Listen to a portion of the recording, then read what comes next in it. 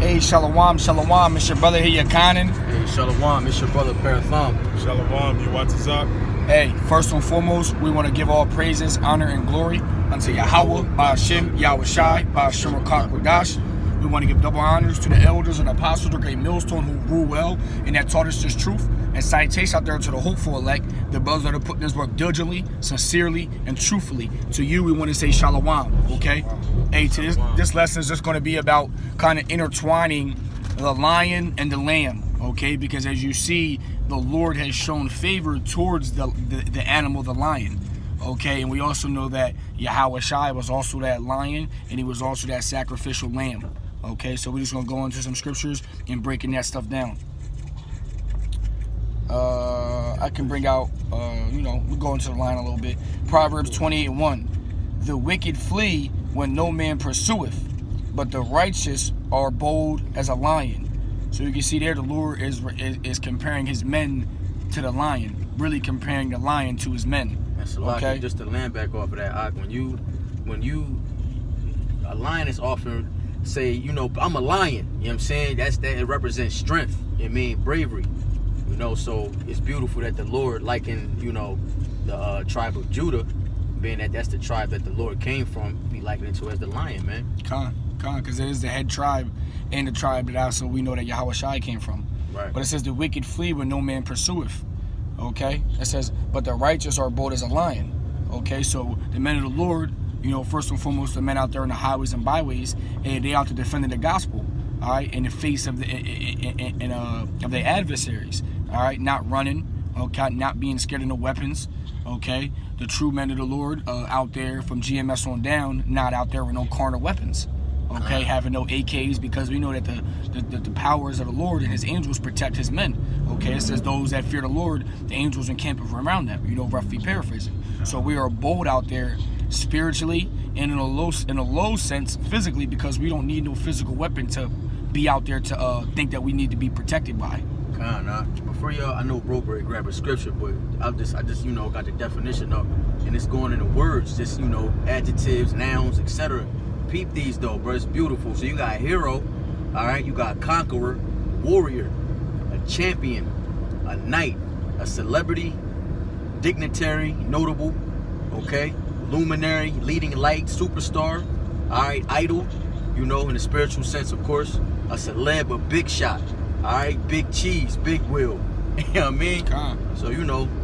Yeah, lions are looked at like as majestic animals. Right. Like they're magical. Like, and what makes them really magical like that is their manes. Because when you look at lions, when you think of a lion, the first thing that comes to your mind is a male lion. And that mane stands out.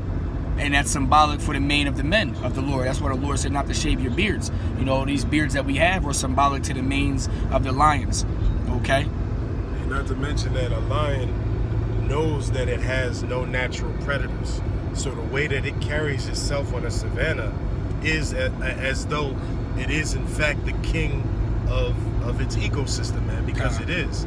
So likewise, the Israelites, we have that same boldness, not to boast in any earthly power, but that our power, Yahweh Ba'ashem Yahawashi, has emboldened us with the knowledge and the spirit of faith, all right, to be able to walk and have a certain way that outlook on life. Just like an actual lion understands that he has no predator, well, we walk around understanding that greater is he that is in me than he that is in the world. That's right, huh? You know? Also, the word lion in Latin is Leo. And the Leo is a holy oil that was used in the ancient days to anoint the church, man. So there's so much, you know, it's so much things that, you know, intertwined with that word and the meaning of it. Let me get this out. This is Micah 5:8. It says, and the remnant of Jacob shall be among the Gentiles in the midst of many people, as a lion among the beasts of the forest, as a young lion among the flock of sheep, who if he go through, both treadeth down and teareth in pieces, and none can deliver.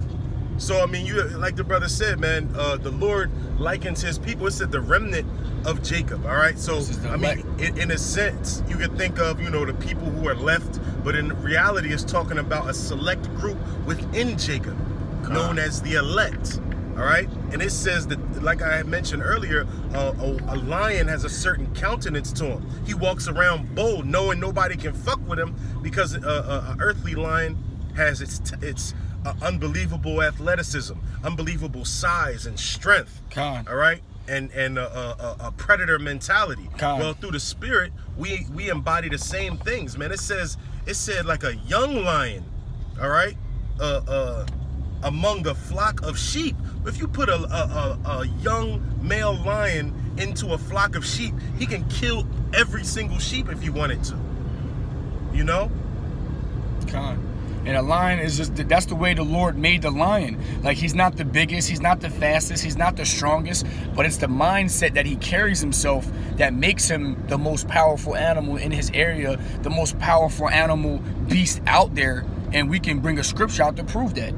Proverbs 30:30. A lion which is strongest among beasts, and turneth not away from any. Now, when it says strongest among beasts, we know it's not talking about physical. It's talking about the mentality of the lion. Okay, a lion, okay, these animals will literally fight to the death. Okay, like, especially if it comes down to trying to take over their territory, or trying to take over their family, even really trying to take their food.